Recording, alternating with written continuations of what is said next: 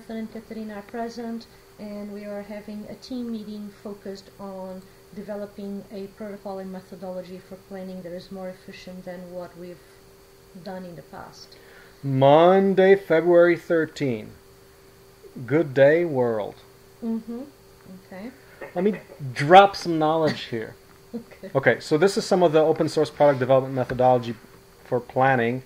We treat everything as a product at Open Source Ecology because we're into open source product development. And throughout the years, this is a summary of what I've learned to date on planning. So the goal, okay, so first of all, this is, if you go to planning on a wiki, that's where this document is, but I'll go to the broad vision for why plan and why understand a common protocol.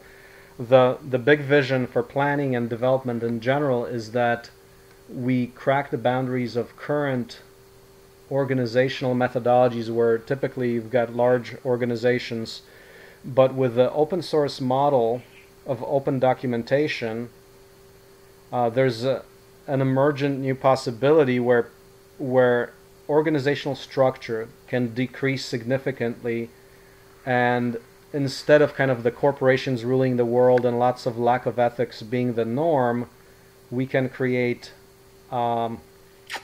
tribes. I like the word tribe now, since yesterday. We can create development tribes that do very, very serious work. Think of like a distributed 150-person organization that is as powerful as any major corporation, minus all the abuse. So for that, a common language is needed. If you talk about open source product development in general, we have a whole methodology of the development template where there's a taxonomy of development steps. If everybody understands that taxonomy and people are working together, then they have a common language of being able to find content on a publicly editable venue like a wiki. We use a wiki.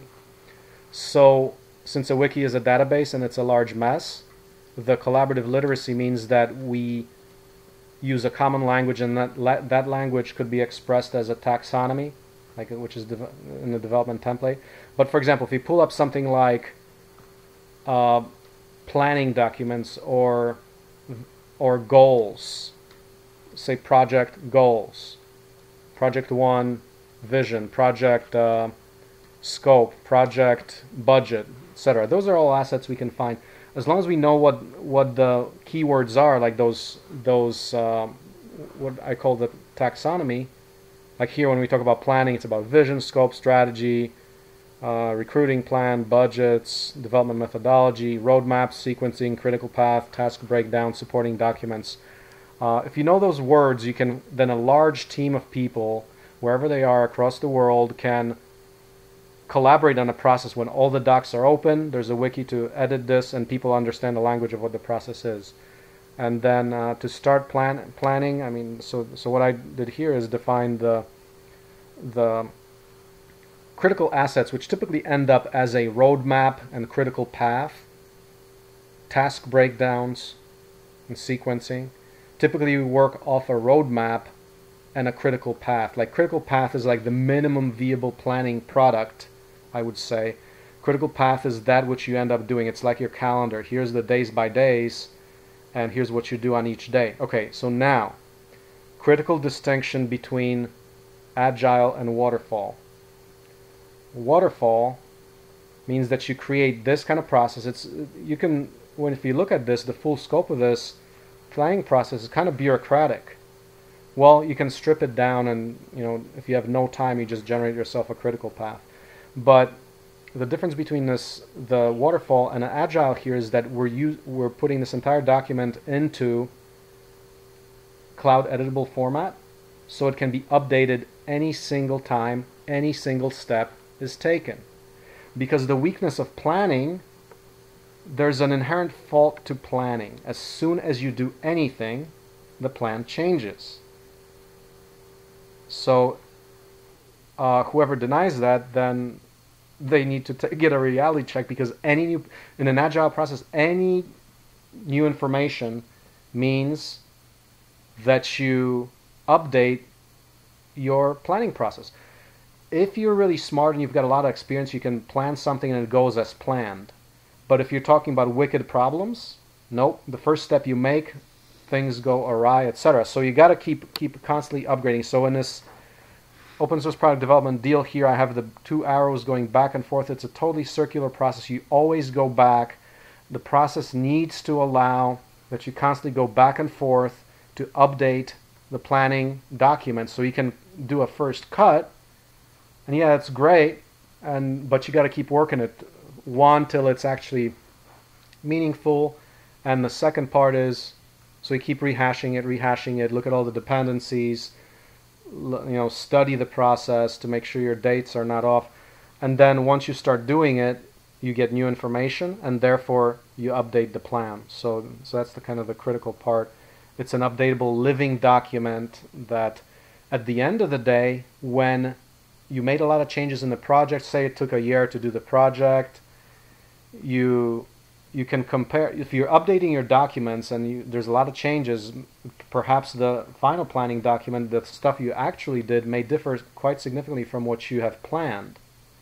Now compare. So what you want to do is save the versions, like save it on a weekly or monthly basis. If you compare the first week's plan to the actual plan you ended up at the end, you can actually learn from that. So you use that as a comparison. Okay, this is what I thought I was going to do, and this is what actually happened. So that's a learning. That's a way to get learning happening in an organization. That's about it. There's standard assets you need to generate to do a proper planning process. I think we all pretty much agree on. But the critical things are how you document so that everyone knows that, and it's apparent to everybody, and that you keep updating it, and there's a taxonomy that you know what all the assets that are to be generated are. Period. Okay, so can we go through each one of these to clarify what each one means, starting on page 1, slide 1? Okay, so let's take a look at slide 1, and we start with vision. Can I just finish talking? Okay. What I would like to do is to try and dispel, and to record this for the future, to dispel misunderstandings or, situations where we think we're on the same page. Can you, for each one, give a concrete example? For example, like you say, vision is what is the goal. Can you give a concrete example? Can we do this? Okay. Step number 1, vision. What is the goal? Product definition, as much detail as possible. Use the vivid vision process by Cameron Herold. He's a coach. The CEO should do this. So vision is, what are you doing? What do you want to do? Like, we want to do affordable housing for everybody. Let's just say that. But that's great, but it doesn't tell you anything as far as what you're going to do. Okay, so you scope it out. So now you might start getting into some more details. The scope, what's included in the development effort? Define a clear minimum viable product such that if you need to strip down things because you're not on track, you can make sure that you're not violating your minimum viable product. So that's critical for recovery plans, where recovery plans are one part of the overall development process. As we're going forward and we see that we're missing things, you could there's several things you can do at that point, one of them being a recovery plan. So then you can guide your recovery plans by saying, okay, as long as we're very clear on exactly what we're doing, what our minimum viable product is, we know what we are allowed and not allowed to do in our subsequent development process. Okay, what's an example here? A scope. Okay, so the scope will include... Jonathan, you want to say something? Yeah, I was just saying, like, the scope, or, the minimum viable product, what are some examples? I mean, is that just in research and development? How do you define the scope? Is that... Well, whatever... business perspective, or... Okay, we go back to what we're talking about, and right now we're talking about a planning process. So, planning process of an ambitious project. A complex project that warrants extensive planning, like Open Building Institute 2-year milestones. Yeah, does that answer the question? Right. I mean, okay, that basically a project would be because the difference between development and a project, from what I understand, is that a development is ongoing, and that a project has a beginning and an end. Correct. Right. That's correct. Yeah, and those are some of the other assets here. But scope has to define what is your minimum viable product, and I get to the timeline and all that other stuff. I have a question, a couple of questions here. One is like, let me ask two questions before you cut off. One is, I would rather you give a different example about scope because I want us to matter, it's too confusing. And the other one is, when we're talking about scope at this point, for example, like say applying this to OBI, are we talking about the scope of OBI, the project, the organization, or the scope of OBI for the yearly plan? Scope of the OSE OBI collaboration, which is a 2-year period of which we're 6 months into. Okay. That's what's critical because we're talking about planning, so you're talking about involving other parties like OSE assets. And then for me to run OSE properly, I need to know what my responsibilities are for that whole duration so I can plan other projects accordingly, because this is not the only thing that I'm doing. So an organizational scope, right? Is that what you're essentially saying? Like an organizational scope and even your integration with each other? Well, the scope is for whatever the planning is, and what is the planning of? It's of the 2-year collaboration between OSE and OBI. Okay. Now, MVP, like if we talk about the 2-year planning process, what's the MVP? Well, we know that we've got some MVPs like a living, building, challenge, compliant I don't know home, what MVP is. minimum viable product. Something that we're saying by the end of those 2 years, we are gonna get. We know some of that already. We know that it includes a minimum of 2 significant prototypes, and I think the number was 3, of complete builds of the Seed Eco home and Aquaponic greenhouse. It would mean things like documentation. To me, currently it means training program, material production facility, and machines. That's within that's what we promised in the Kickstarter. So we start by saying, okay, we got to do those things. That's our minimum viable product for the define some things. And of course, you get more detail into it. Once you finally lay down the critical path, that MVP must be on that critical path. So this is starting of some of the explicit things we're talking about. Okay. So a little question there is that, when I think about minimum viable product, then I think about maximum viable product, which thinks of, if I'm doing the minimal amount, then I'm not really doing a whole lot. So from a psychological standpoint, right, is the minimum viable product, is that like the bare necessity? Yep, that's the definition. Yeah, the definition of minimum viable product is that what you can settle for. Now, that doesn't mean that's what you plan for. Obviously not. I mean, if we're planning for MVP, at max, we get MVP. So, of course, the plan is much more broad and ambitious, but as you go along, you have to know where's the cutoff for what's acceptable. So that when you are in the critical path and you see you miss deadlines because we've got too many responsibilities, you have to differentiate between when you can let certain things go because that was a bell and whistle, or whether that is absolutely critical for the success of the project. So when we define that up front, we define the MVP, but that's just one of the assets in the scope. The scope includes all the stuff that we're doing. Documentation, a house that's such and such. So we want to scope it out as detailed as possible at the beginning of the planning narrative so that we know where we are going. We can't just say, oh, we're going to just plan, like if we're planning for the 2 years, we can't just say that it's sufficient to plan for the first build and be satisfied. Now we're at a point where we really want to do the 2-year planning because we have not done that. Which means that if we have not done that, any road will get us there. We may or may not get the milestones because we don't even know what the milestones are. We have promised certain things for the Kickstarter, but where's the actual substance behind that? So our paths and budgets and roadmaps and so forth. So what you're saying is that because there's a dynamic environment, it's always changing. It's really kind of sometimes hard to define success in different things unless it's like a waterfall approach. But if you meet a minimum viable product that is kind of a milestone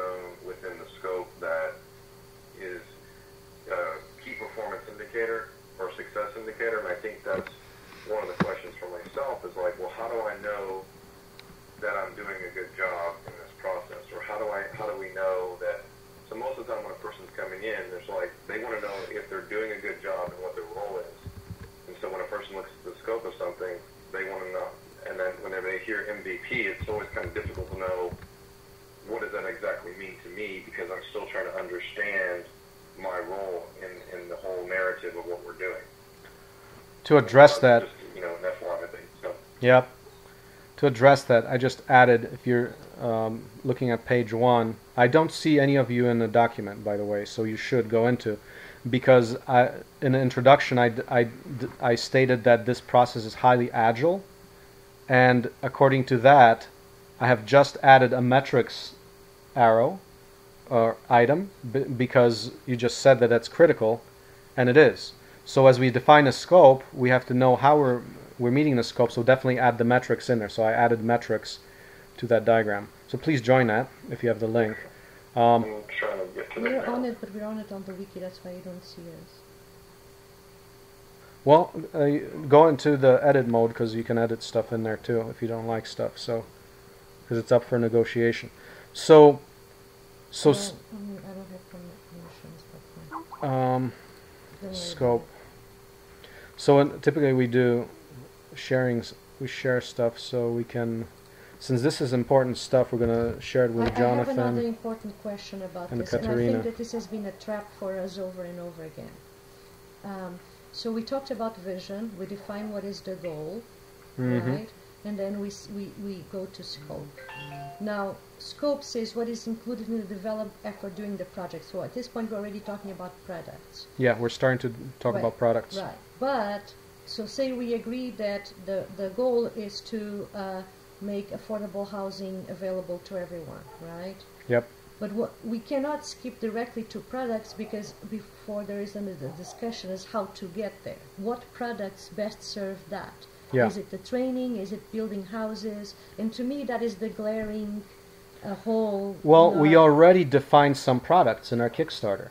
Right, but my argument on my planning protocol is that just because we said something last year, especially since we often make decisions under pressure, or may not have full information, doesn't mean that we haven't learned a lot. Doesn't mean that it's set in stone, and that we still know that our greatest goal is to do this. But that doesn't mean that we cannot reevaluate that. We should reevaluate that at every point. We can and should reevaluate that at every point, but until that discussion happens, the assumption is what we say is that which we're going to do. Right, but that's what I'm So saying. until we That have discussion, that assumption should not be there. The discussion should be in between vision and scope. Meaning, are we still on track? Do we still believe what we said? Before we go all out on how to deliver products, we should assess whether those products still make sense. I believe that's included in the overall agile methodology. It's a constant back and forth process. But it's not set here as a deliverable. Okay, or well, as a, I mean, I'm assuming that, but if... again, assumptions, it should be here about... But a discussion, so a discussion is a deliverable? A discussion is hot air. No, deliverables are products, is the work minutes, products. The minutes of that discussion are where we can release minutes that say, in light of this, learning this and this and this, we decided that the product we originally thought was either correct or incorrect, or decided to reorient the course. That's organizational learning. It's very important. Yeah, okay. So put it in there. So where do we keep track of such stuff? So that's some of the substance for this process. I think so it needs to be a subtopic. Like I have it on review the project's goals. That's what I have on my annual planning, which includes discussing. It's under vision, right?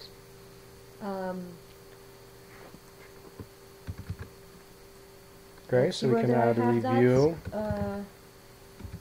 Review product log. Those discussions. Because we're not planning for the first time, right? This comes in a sequence of years. So actually assessing how what we did in the past served our vision and what changes we need to do should come even before scope. So that assessment of what came before, or what we decided before, even if you haven't executed. Like, does it still make sense to say this, right? Okay. So you can have review. Okay. Everywhere. I don't have editing rights. Can you add review? I think you do. I made it open to everybody. I don't have them. You don't have them? No. I did already add review. Okay. Where is it? It's this arrow here. Okay. So. But that comes up. That's clarification, upwards. That's at the top. Not in budget. Yeah. The Sorry. vision is the goal, and I guess the goal would be be the maximum viable product, right? Is what we're actually trying to shoot for.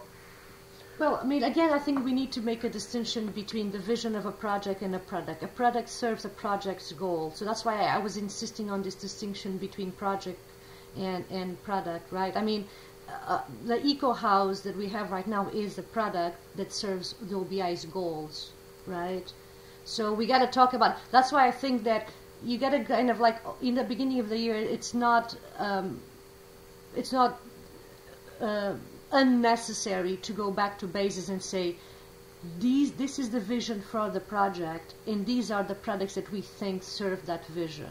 Like, reassess that. Just because we said in the past that there was going to be a school doesn't mean that it's still a school today. Yeah, I mean, for me, like, when we talk about a vision, like, it usually encompasses a comprehensive picture of people, tools, and organizations, and how they work together. And so when we talk about a vision, it's like, well, we want to solve or make, a housing affordable, right? Right, I agree. But I think there's a lot more to that, because the vision is pretty broad, and there's like, we have a training facility, we have, this nice building that's set up that we built that's there for educating people, we have a workshop that's, students are coming, and I guess just putting some more meat into the actual vision of like where people can actually taste it, kind of a deal. Well, so I mean that's the vivid vision. So that's a technical term actually.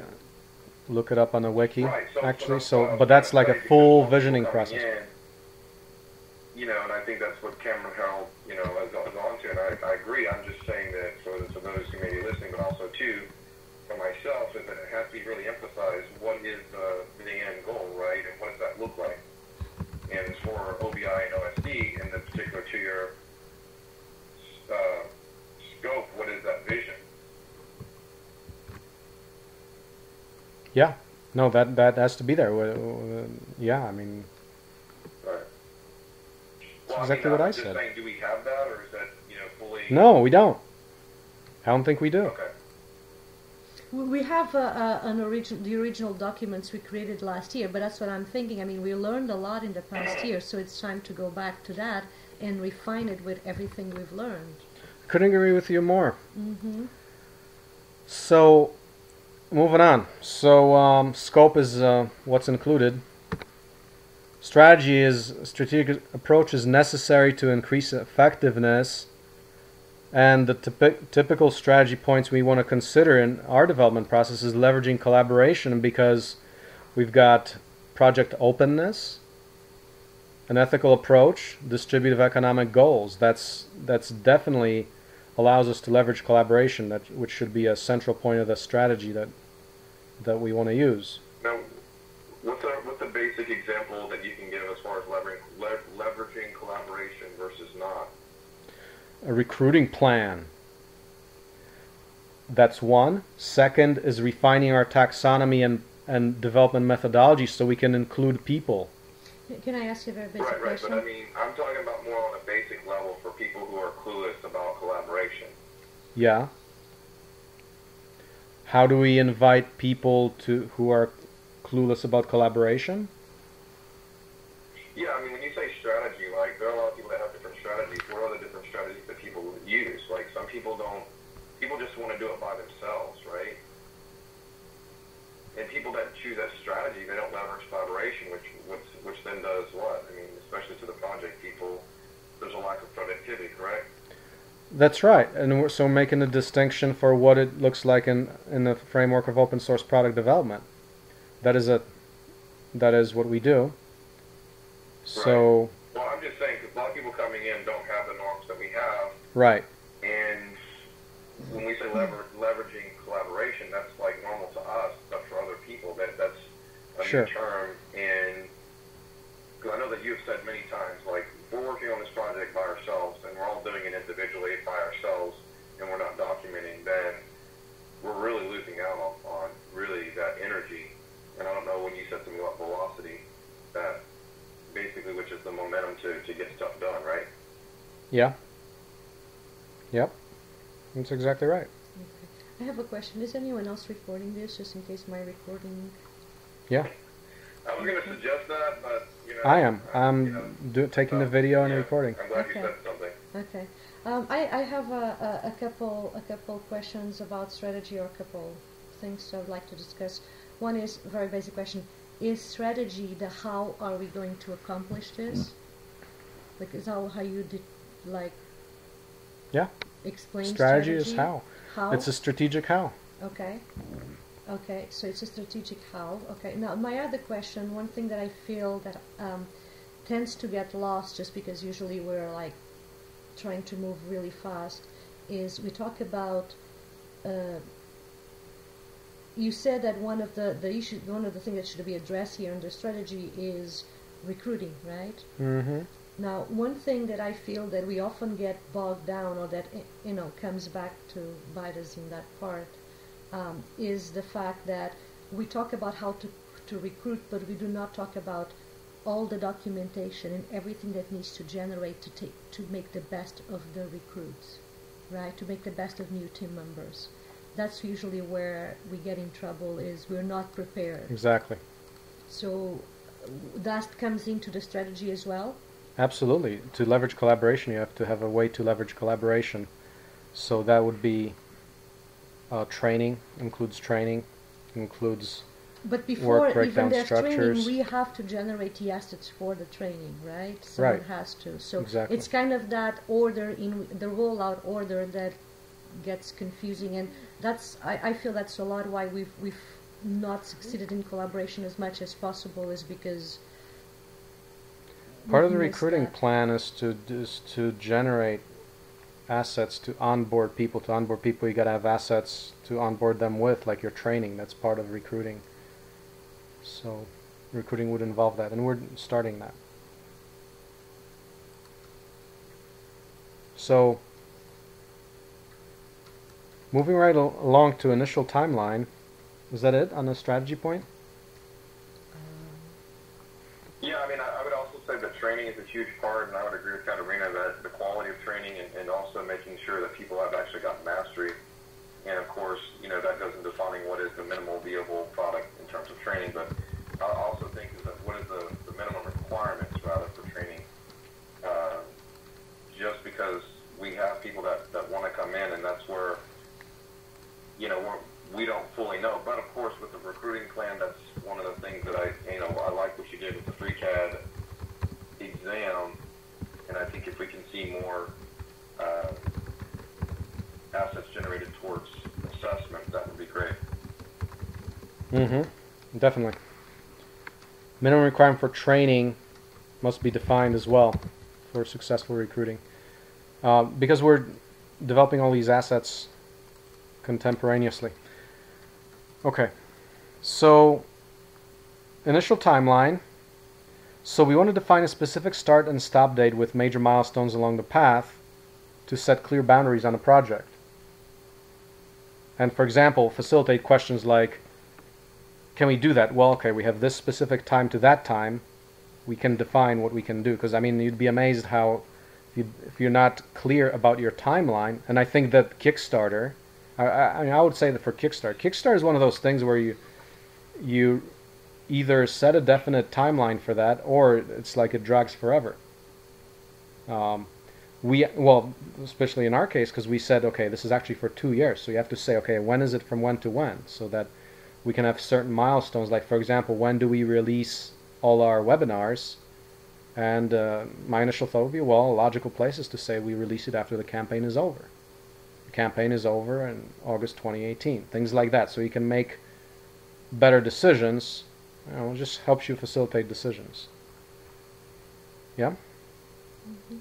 So timeline, like right now, exactly when is our, I think for now it's when is the official end of the project. That determines when do we have to haul ass to build the last house. And we should say, okay, we're not running beyond that because we want to move on to other things. So, okay. Recruiting plan. So once again, the strength of the open source development method relies on the ability to leverage voluntary development tribes, which is indispensable for wicked development efforts. So I'm using technical terms, tribes and wicked. Tribes are groups of aligned people. I like that form of organization because that's very historical. People have evolved as tribes, and now we can treat this effort as tribes too. I think it makes a lot of sense. I just read a book on that, or heard about that concept through my stuff here. Wicked refers to complex problems. We're solving a wicked problem, and we should be very clear about that. So for that, recruiting for wicked problems, recruiting voluntary talent helps. So therefore, no serious OSPD project, open source product development project, should be without a serious recruiting plan and training plan. Minimum requirements for training must be defined. So that's just what we talked about. So how do you reconcile having the recruiting? First you said that strategy included the recruiting plan, and now you have the recruiting plan after the initial timeline? This is not in any order. This is circular. So I did not pay attention to too much to this. Well, but yeah, so we should actually do that, the order in which things are done, because again, that's been a source of trouble. Couldn't agree in with the you more past, on that. in which we are trying to, do something that should be done further down the line that has requirements. Right. So maybe then that goes into the sequencing, which is later, which is on the right-hand side.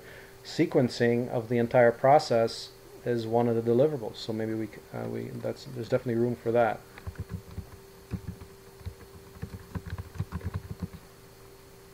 Is that good? Well, no. One thing is the sequencing of the project. The other thing is the sequencing of the planning, right? I'm talking about the sequencing of the planning. Mm-hmm. The recruiting plan should Well, I mean, be under strategy. The roadmap should include the planning too. I mean, the roadmap should have a complete work breakdown structure, task breakdown. So that should be in a roadmap. So Right, this but is right not now going what under the we're rug. doing is defining a protocol for planning, right? Yeah, that's right. So if you make it completely circular, then we're going to be plunged into the same confusion as in the past, which is you can start at any point and just go around in circles. Right? We're trying to get some clarity here so that when we start doing it, we don't have to, we know where to start. It's like, I don't want to have to think about this again unless it's necessary. I just want to know this is what we do when we I get think through it. in this kind of methodology, you can start at any point if you have well-defined product goals and start and end points. That's why I go back to the timeline. When you have that, yes, you Then can go around in start at any point. circles. You already defined that you got to do the vision, scope, and initial timeline first. So already there, it's not at any point. Well, I say any point of time in a sense that you can touch it. Doesn't mean you have to complete it. You can touch on it because we already touched on it.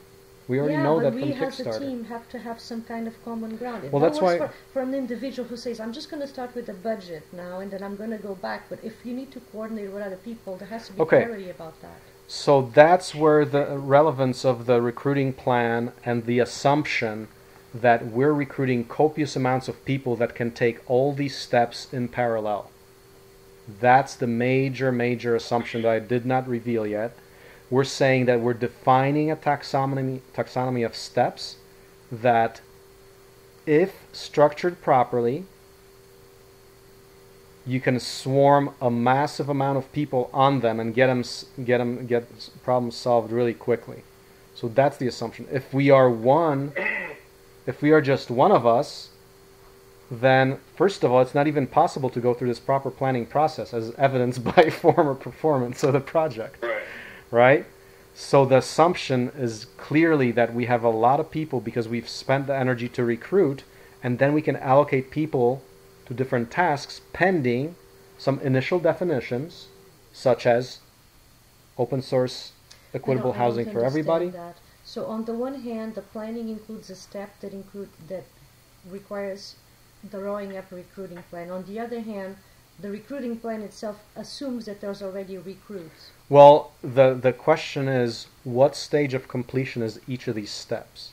If the recruiting plan as at present is not available, because we're working on it, that's a step. But once we are way down a road and we've got the recruiting protocol to the point that we've got $1 billion worth of volunteer contributions per year, that process can probably disappear of this planning narrative. I mean, it should still be there for historical records, but like when you're starting a project, but at that point, we don't do any of that because, or we do minimum because it's already largely autonomously underway. Right. So you have your eyes on the future, and I get that. But right now we have to address a very pressing issue, which is how do we, the current team, plan and avoid the pitfalls of the past without having to spend too much time drawing up a plan that's only going to work in 5 years, right? I mean, I understand. We're not. We're doing because, okay, we are not doing that because we have a timeline and product definition. If we know the timeline is to build 3 houses by August 2018, we're not going to spend 3 years developing the recruiting plan. We can only allot so much energy. Yeah. And that comes out of the sequencing, and I guess you make me think about prioritization. The roadmap reflects prioritization. But that's what I'm calling for. But But the roadmap requires all of the other things as well. What other things? Well, the roadmap either says that, oh, you got to make a budget, right? Yeah, I mean, the thing is, that's why I think the circular arrows here are very critical, because this is a process. As soon as you find one thing about one thing, you can at best, like if you have a team, you can seed all these different assets and keep working on them. I understand all of that, but right now we do not have a team, and we need clarity as to where we start. We have to do the yearly planning now, right? Right. So the question is, where do we determine as a team that we're going to start, and what process are we going to follow? Yeah, I mean, what I'm doing here is going through a general process. If we can then, the next step would be, if we like the process, then we can say, okay, now let's get to it. What are the priorities in this process? And we say, okay, given the resources we have, we blow right to these certain steps and avoid the others. Right, I agree. So let's continue going through just what the big picture is. So budget. The scope, strategy, and milestones should be checked against the budget. Mm-hmm. Time, people, and money are critical resources in a given project. Time can be optimized by clear goals. People can be leveraged with a recruiting plan, and a budget should be allocated clearly to prevent cost overruns. Okay. Now, the development methodology itself. For effective use of recruits, everyone needs to be clear on the product development methodology.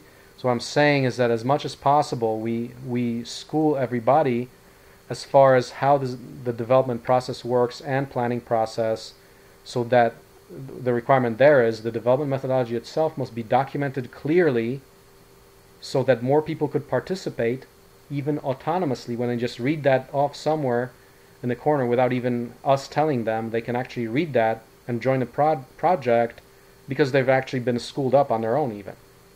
So another part there is that work logging needs to be an essential part of the methodology to facilitate development time binding. What that means is that if we're going to build upon each other's work, the only way you're going to know what's been done is by logs, like a work log. So that's that very important part. If we're assuming, if we're assuming that we're striving for an autonomous scaling process, the development time binding is an absolute requirement. That you can achieve through work logs and logs in general. So, okay.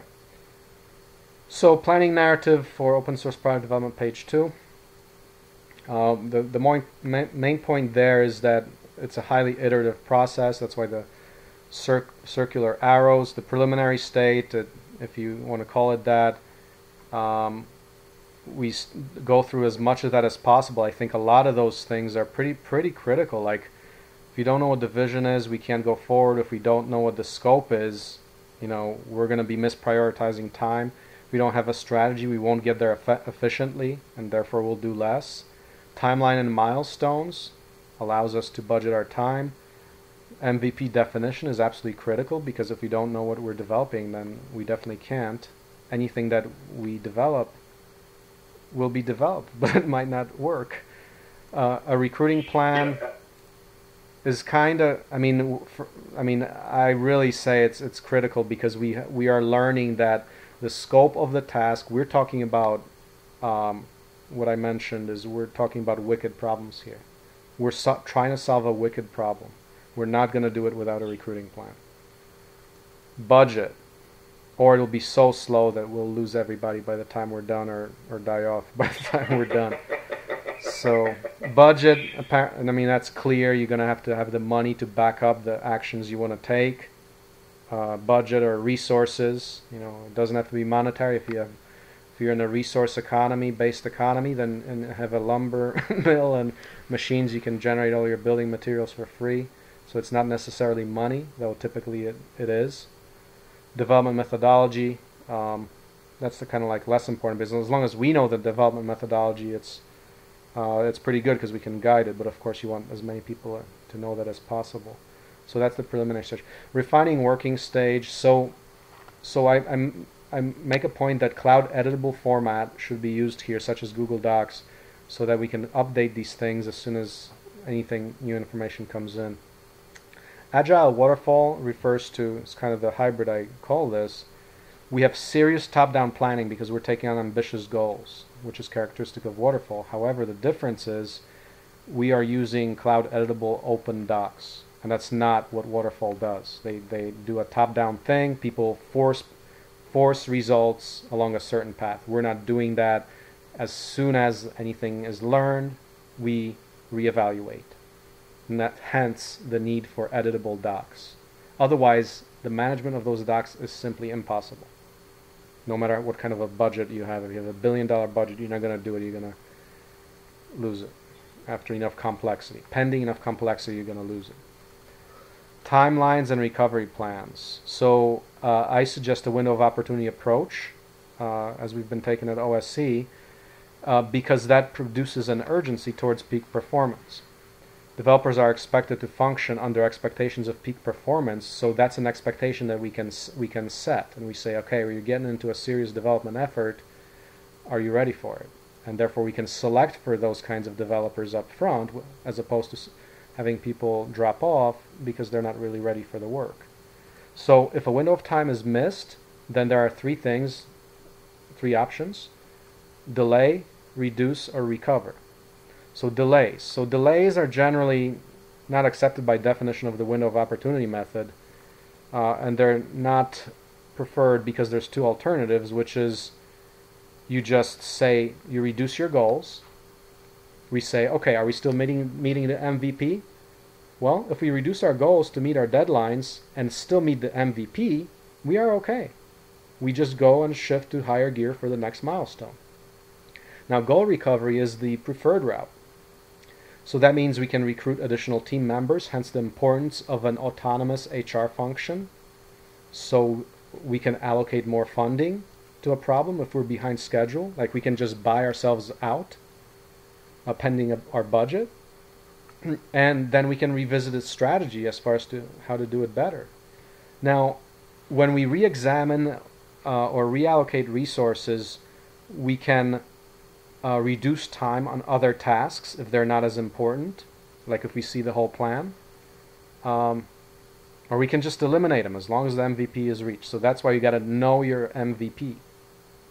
So that's the... I have some questions about this. This has been something I've struggled with. So first of all, I would like to understand what is your definition of window of opportunity, because window of opportunity is described as a favorable opportunity for doing something that must be seized immediately if it is not to be missed. Meaning, it's one day I wake up and say, oh, it's sunny, I have to go take care of my garden right now. So that sounds a little bit strange in the context of planning, right? Because planning assumes that you are creating that opportunity, it's not just something that happens. Yep, window of opportunity definition here used is set time for a task a task with finite boundaries, a task that does not stretch forever even when it's not complete. So you don't continue working on a task, you go on to the next task in the critical path. Okay.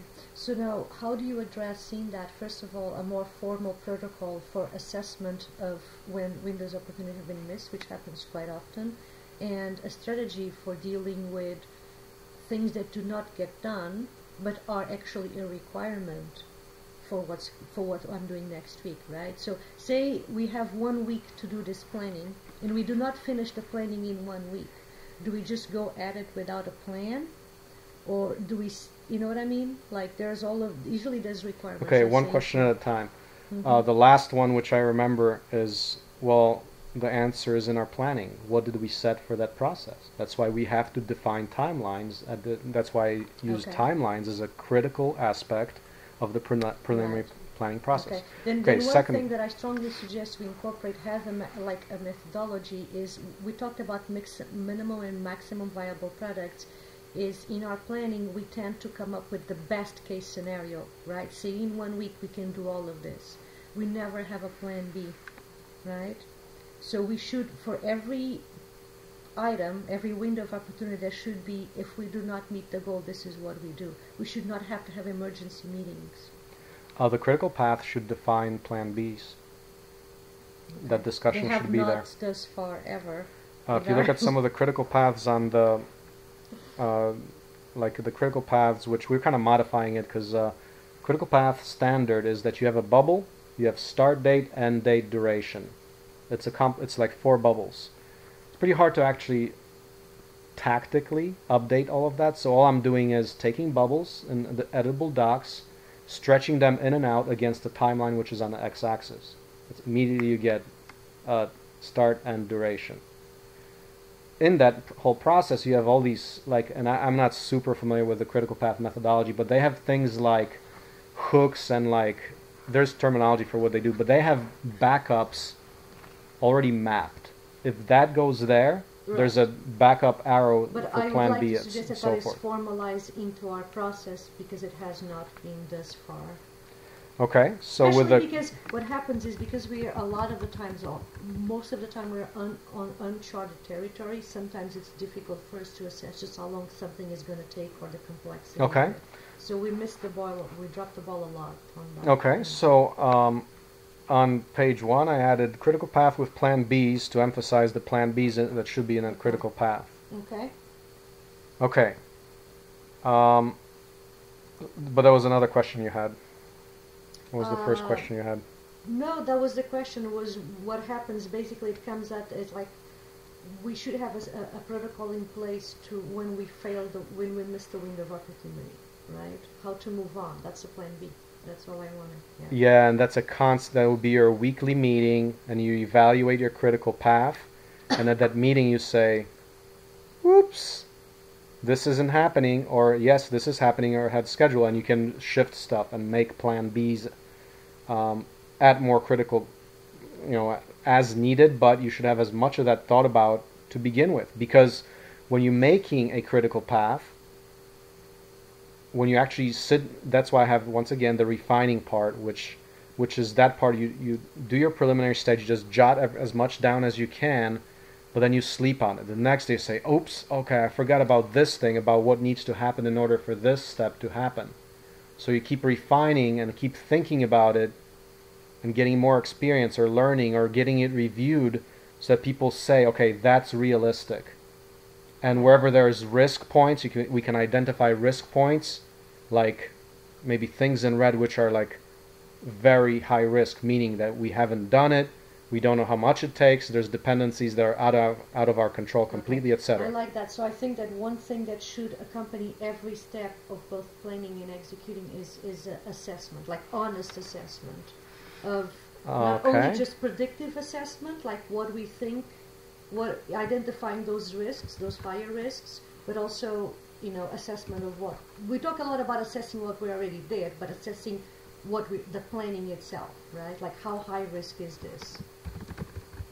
Yeah, and we could even color bubbles like, lighter or darker, red stuff. So risk assessment, build that into the critical path process. Right. The critical path document. Right. So you see like, okay, this is hard. It's got a red line around it. Okay, we better make sure we've got all our wits around that step. Right. And make sure we don't mess that one up, etc. Yeah. Okay. And I would really like to emphasize, I think it's brought this down quite a bit. We usually kind of like, I believe we practice guerrilla organization, meaning we just react and bounce back. And so far there's been nothing that completely stopped us on our tracks, but I think that fortifying this idea that we're an uncharted territory and to have a plan B should be like a highlight of how we approach, because say something goes wrong, right, and it doesn't make sense for us to have a 3-hour meeting to address it. Like if, say I'm working in the workshop with a team, something that goes wrong, I know what needs to be done because there's a plan B. I don't need to convene a 3-hour meeting. Of course, that's simply not being caught with your pants down. Elevate that to a requirement, something that we are required to do. Okay. Then require that. Go ahead.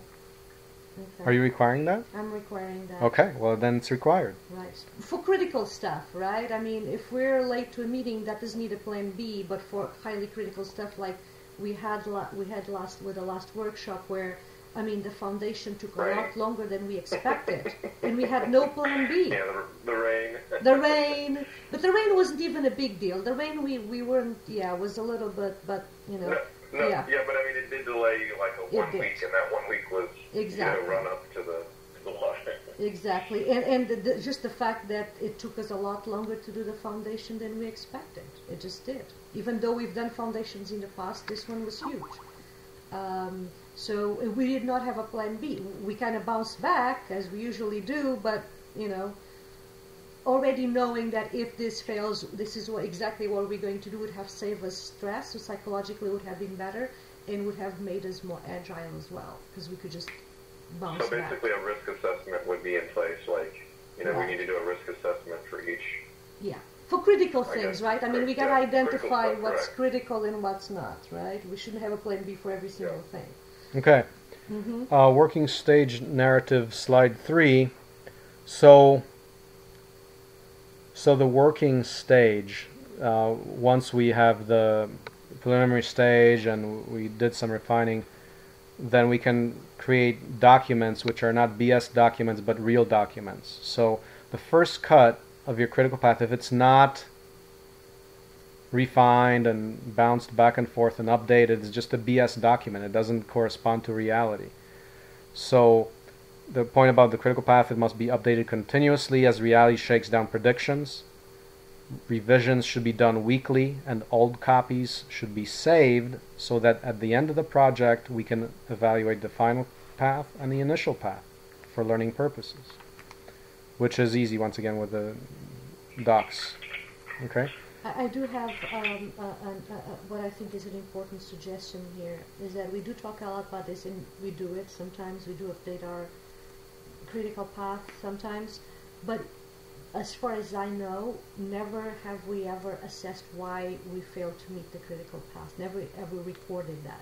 Why did this not work? Like Jonathan said, it rained, so that delays us a week, right? Just having that kind of memory will help us make better decisions in the future.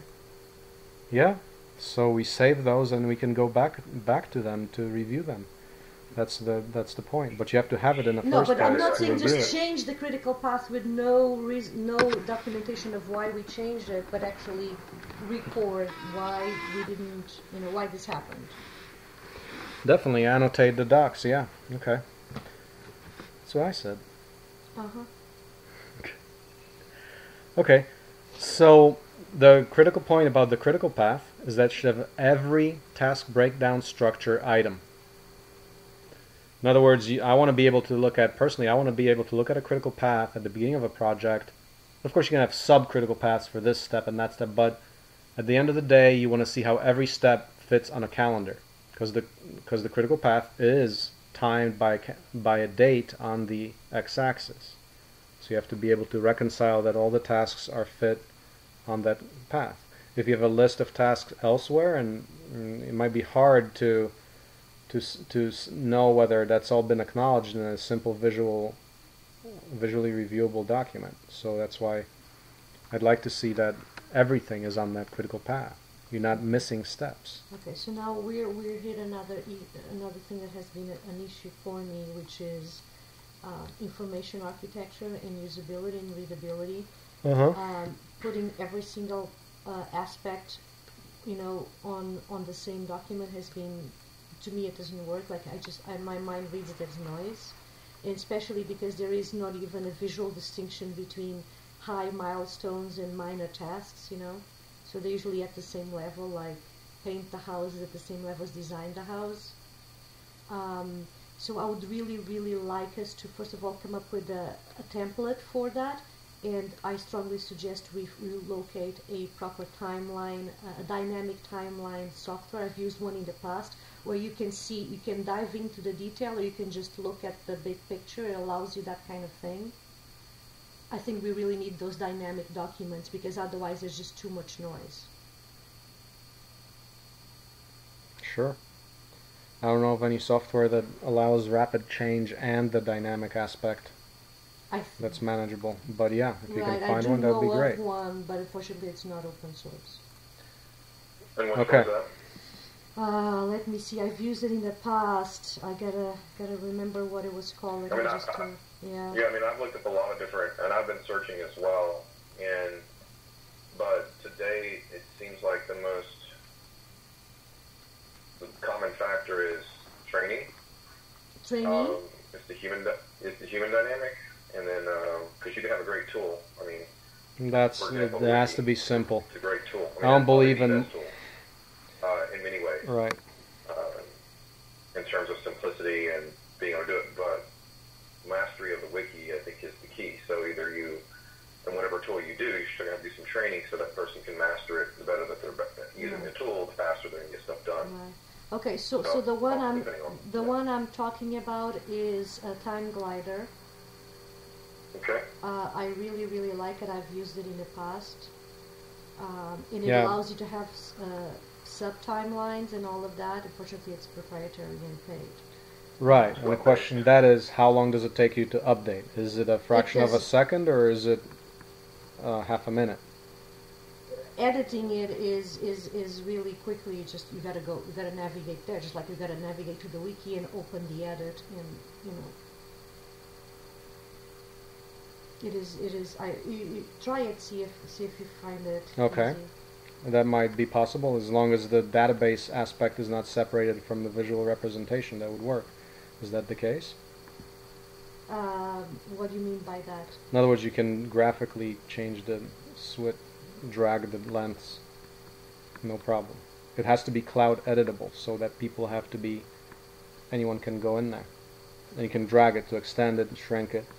Well, I mean, it is editable by groups of people, but not cloud editable in the sense that you say where any person with no credentials can log in and change it. Well, I mean, we got to find a solution. I'm not saying it's Time Glider. I'm just saying what we have right now. That's just an example. Yeah, I mean, Okay. It's really like it's to me personally, it's a huge obstacle. You know what I mean? okay. It's something that makes me, it makes my work a lot harder. Well, I think I have a sweet proprietary solution with Google Docs, but talking about proprietary Google Docs, the next step is there are the cloud editable open source versions coming out now, so it's a shift we want to make. So continuing, so sequencing.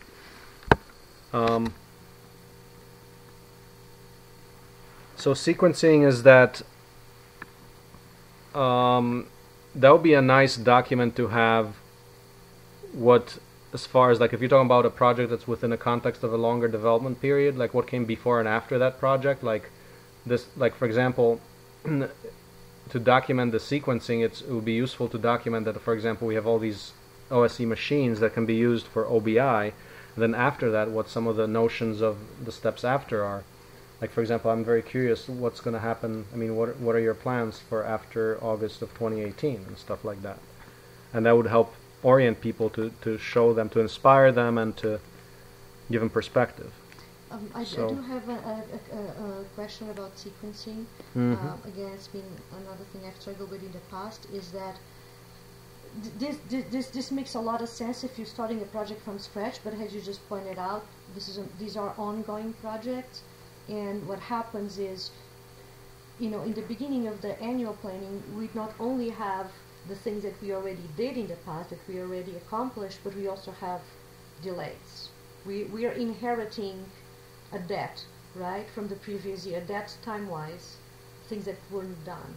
So I would also like us to really consider how we fit delays into the annual planning. And on my protocol suggestion, what I suggest is that the very first thing we do is we assess how the things that did not get done are, what role those things play on this year's goals. Meaning, if they are not necessary for this year's goals, we can drop them. If they are necessary, then they need to be incorporated in the sequencing. Yeah, in this method, there are no delays.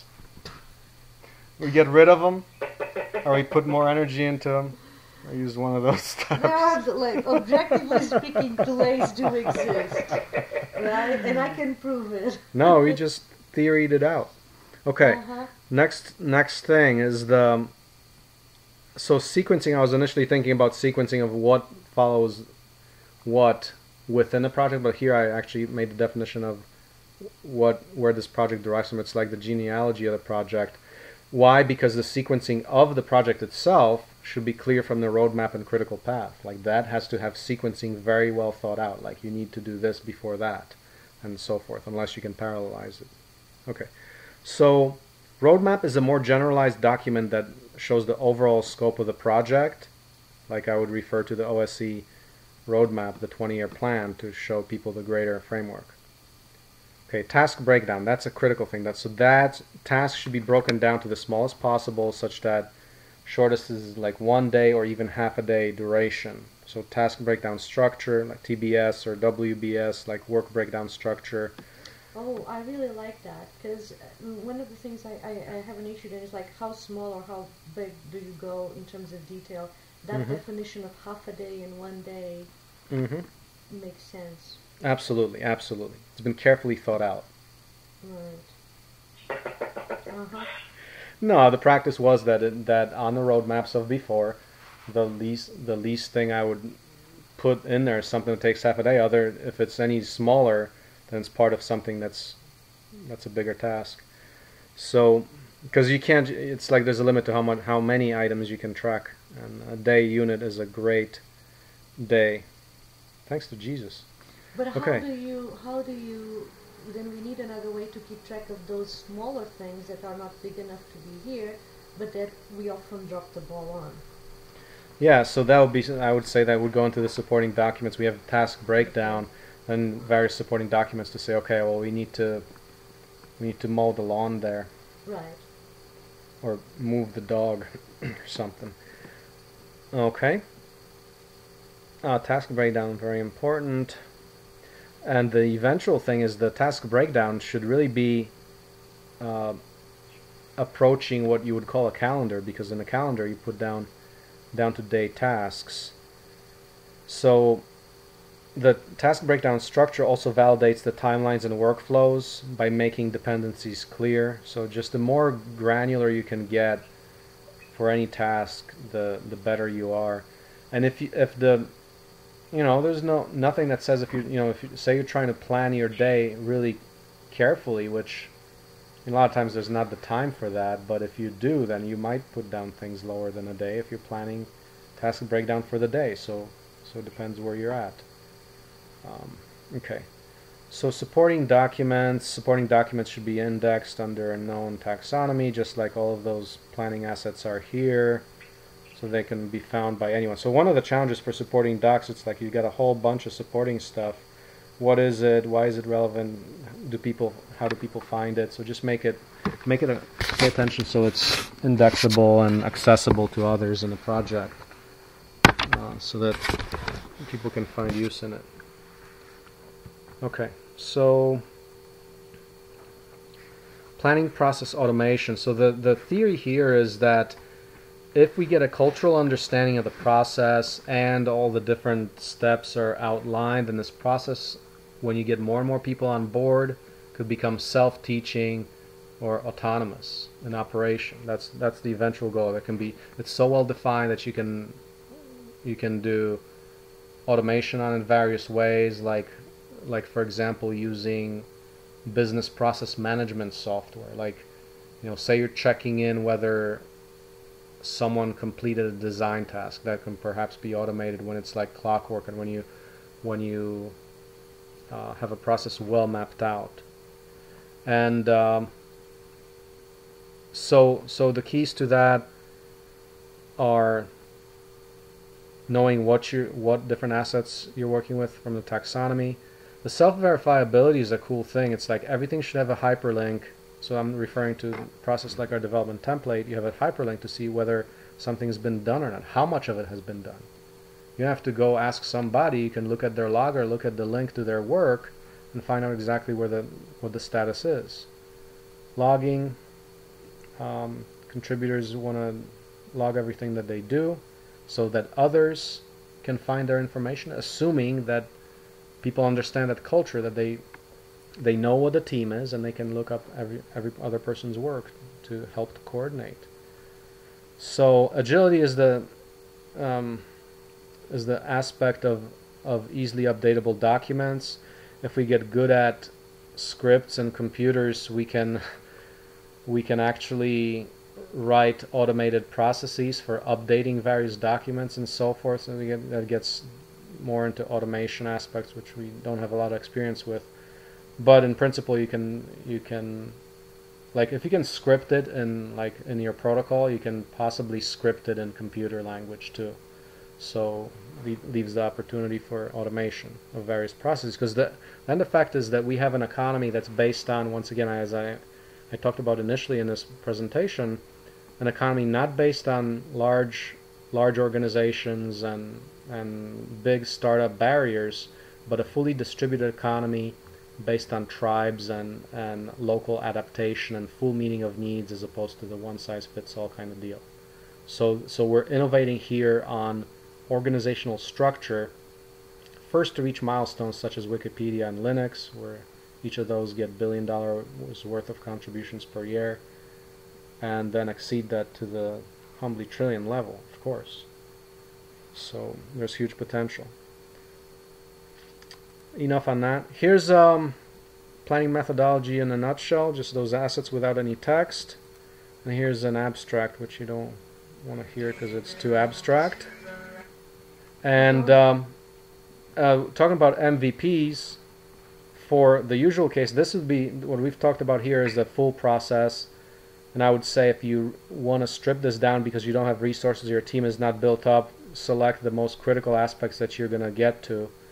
You definitely want to have a critical path document.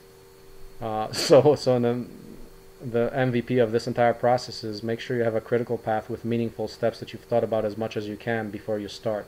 Because I wouldn't start any project without some document that's measured against time and steps. So you got to do at least that for the duration of the project. Thank you very much. Any questions? Yeah. No, I think that was good. Mm-hmm. Okay. Should I stop this recording, or do you want to go through your process? I just have a few questions real quick. Sure. You still there? Yeah. Yeah, so what are the consequences of not using this stuff? Sucking. Being average. What's that? Producing average results. Just average results, right? Or mediocre results. Not changing the world. But we're talking here about organization, peak performance, using a voluntary effort. So one of the side effects of not being effective or not planning is that because the costs are going to be higher, you're probably going to have more resources to do that. So if you don't do it, you're going to pay more, you're going to be slower, you're just going to perform a little less. If you fail to plan, you plan to fail. Yeah, I think No, you actually don't plan to fail. You plan to do nothing. It's not. You don't plan to fail. And one of the interesting statements that they said was that the agile method, required or worked well with certain groups versus other groups, and that was pretty interesting. So, well, I think one element. Yeah. Oh, definitely. So I think one element of there is that it's the people that are involved, and that's a variation that we can address. Definitely by giving some people opportunity to get some immersion, but also some exposure to this kind of training. Well, I would say the first thing that comes to my mind is yes, this is a higher skilled process. If you want to be told what to do, go to a company and work in a waterfall process. They just tell you what to do. But here you have the additional responsibility of thinking and evaluating and constantly going in a circle, refining each step after you. So it's a process for responsible people, requires more responsibility, and therefore more training, which I would call actually primarily cultural training, because once you get the principles behind this, you see that would probably make a lot of sense. Nice. Do you think it's a requirement? I mean, are there any requirements to this method that you would recommend that people do? Or can they just get involved and start doing it? Just jump in there. It's a complex process until you see it and see how it makes sense. I think you got to learn by doing. Jump in there. I mean, there's standard stuff about open source, like product development in general. There's standard planning, and I mean all the literature that is there on product development. This is kind of embodied in here. Product development, project planning. We use all those tools and kind of take the main takeaways from those tools, use common tools, and then build upon them. Based on, I mean, you can definitely look up Scrum and Agile as some of the processes used. This is all building upon former stuff. We didn't talk much about quality control here. That's more in a product development methodology lesson planning, but definitely metrics. And yeah, this is all standard stuff adapted for open source product development.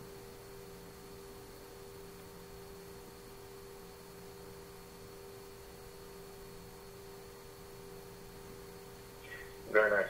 And yeah, definitely there's a lot to delve into here. I think one of the major things to help people would be to understand the purposes behind this, like, you know, why should I do this versus not doing it? And I think that, for me, asking that question, the why behind the what, I think will help people. Okay. You know, think about a roadmap. If you don't have a roadmap, well, guess what? You're going to be lost, right? Or without sequencing, without knowing the timing of when this is going to be, you're going to get it all out of order, and then that's going to mess up not only everything, but it's going to put you in the wrong place at the wrong time. And I've done that before, and, you know. Yeah, I'd like to add to that. So now, no, actually, I want to add to that because the why is very important. And the main thing is, if you don't have a roadmap, you don't even know if you're on track. You just any road gets you there. If you don't have a plan, any road gets you there. Meaning that, you know, you're kind of sleepwalking through life, as opposed to setting specific deliverable goals and checking whether you're actually doing that. That's if you want to have specific lofty goals that you want to achieve. This definitely helps it. And the bigger why question is, we're talking about developing a new paradigm altogether of development where people understand a common language, and that process becomes the norm in society because it's more efficient. An open source development process, all the techniques are known, there's a big focus on training, so it's a huge learning opportunity for people, and it plain produces results. The goal is to show results that are fast. It's basically Skunkworks level results. Skunkworks as in super rapid development projects where people would relegate their hygiene secondary to product results. So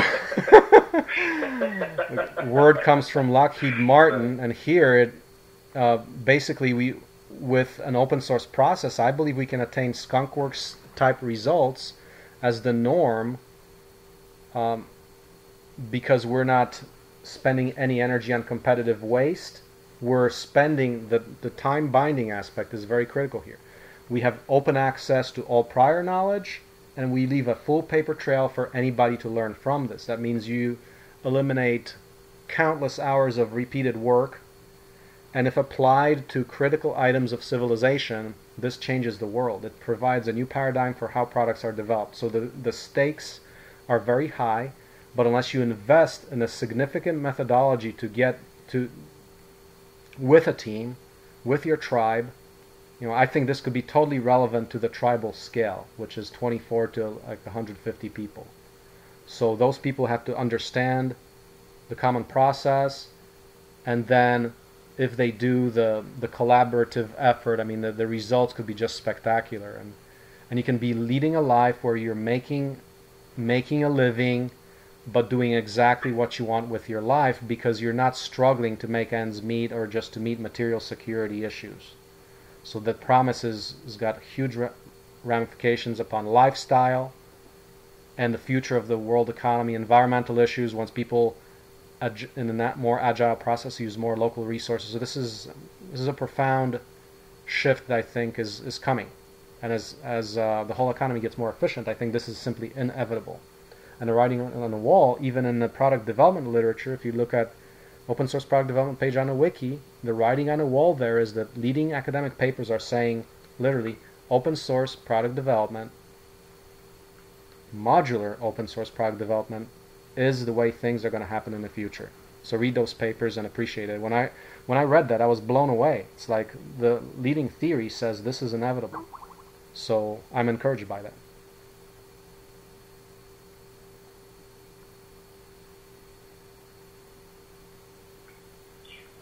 And Catarina, did we answer a lot of the questions that you have? I mean, is this helpful in terms of like the different methodologies of planning? I'm sure there's a lot of process, but what are your thoughts? No, I mean, this was very helpful. I guess what my issue was before is that we haven't actually followed this plan. It's a question of resources, available resources. Let's address that point. One of the learnings behind my fervent effort of getting a full HR effort going is the recognition that to do justice to any of these open source product development tasks requires efforts much, much bigger than ourselves. And that's just the plain bottom line. I could also argue that we're not talking about product development in this thesis, we're talking about planning. How can we onboard and effectively use people's times and contributions if we don't have a proper plan, right? And that's been the drama, is that we do have people offering to help, but we can't absorb them or, set them up for success because we have not taken the time to plan. Well, yeah, we don't have infrastructure, but the point is that even to generate the infrastructure, it's easier to, because of the scope of the physical stuff, right? It's process. Software. It's process, it's training, it's a lot of right. No, various but we're assets. not talking about training or software or anything. We're talking about just the most basic thing of what are we going to do this year, right? And how are we going to do it? That's one of the many steps in a huge process, yes. We're running into the pickle now because we don't have energy, but the point is what we're trying to do here is to kill that pickle for people going into the future. But if we've never actually done the plan ourselves, how are we killing that pickle? If we don't actually do well, this here plan? We're starting by doing the proper planning methodology and doing it ourselves. That's what I'm doing. Now we got to act on this methodology. I'm of not course. saying every single item of this, but we got to actually follow this instead of just saying, oh, let's do a critical path. I love it when a plan comes together. Yeah. Yep. Okay. Thanks. All right. So is that it for the recording? That's Any it. last words?